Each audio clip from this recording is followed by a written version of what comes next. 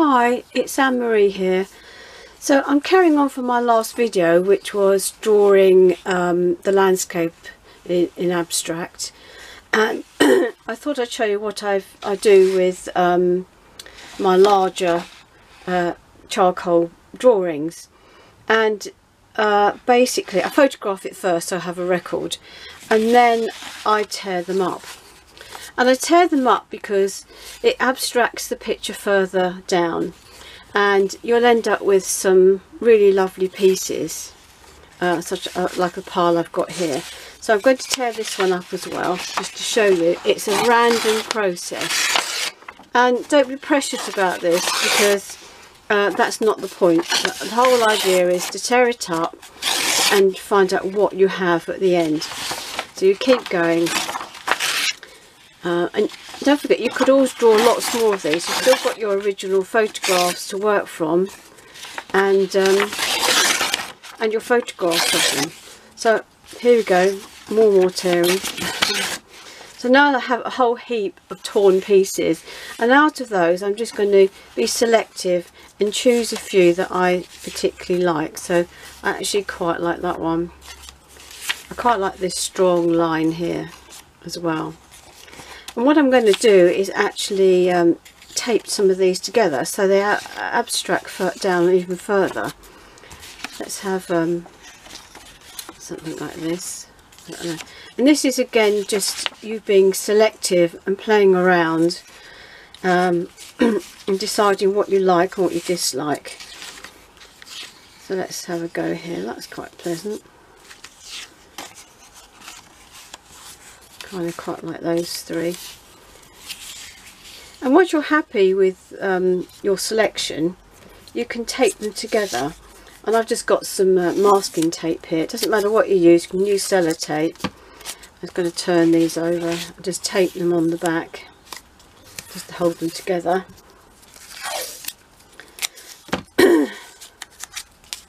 Like so. And now I have a small drawing taped together, of which I can do some other work from. Let's create another one.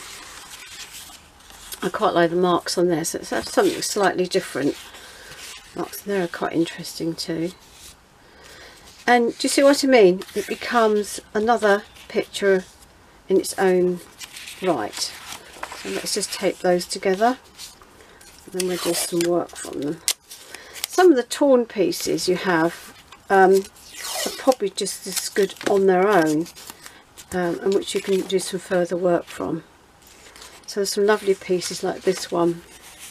It's got some lovely sweeping lines here. So I'm going to push them to one side, grab some, I'm going to work with willow charcoal again, and my rubber and my piece of chalk. I do have some compressed charcoal as well, but I'm going to work with the willow. And then what I'm going to do is I'm going to create some boxes. So I'm just going to draw a box here, and then in that box I'm going to start to work on some of the mark making I have in this piece here. So I'm just going to add some shading up at the top here, and it just becomes more and more abstract as you work along. There's some nice sort of some marks going on here with a bit more shading.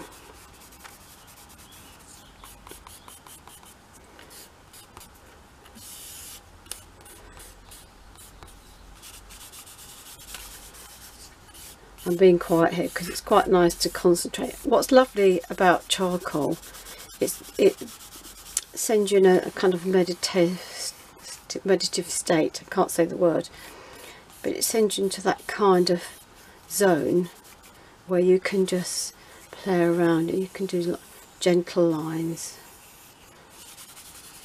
and add marks. So I'm now getting myself another abstract painting, just like it's been stitched together.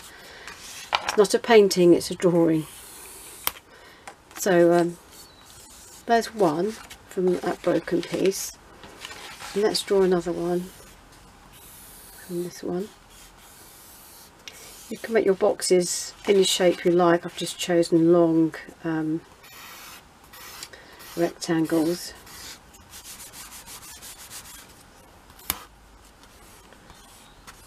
I love it when charcoal breaks, because you've got the charcoal dust that you can move around with your finger and create other marks with it.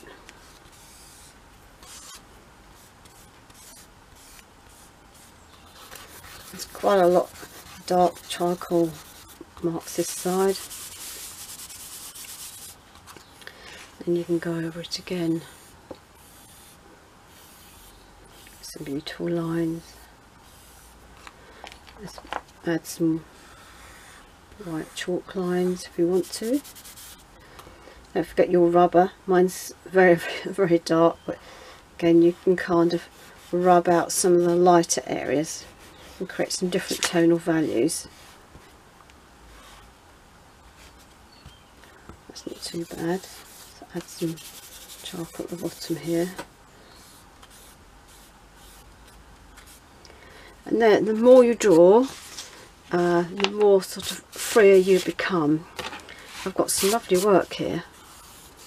I'm going to do one more, and I'm just going to choose, just going to grab a couple of pieces and I'm going to put them next to each other.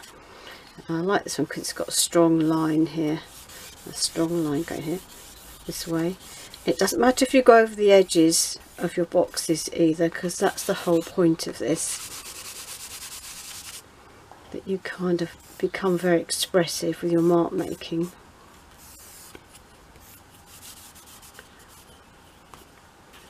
Quite like that one. Let's rub out this.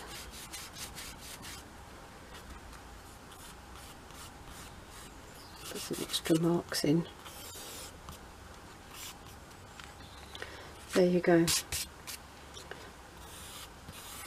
Add some marks to this, got to kind of rub them out.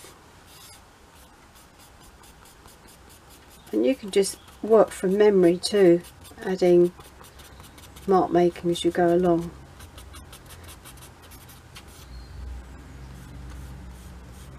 Working from memory, that's a whole other thing. There we go. So now I've generated some more drawings which I can cut out or tear out. Or I can even carry on drawing on this sheet of paper, and you just keep working until you well, till you don't want to stop, or you will stop naturally.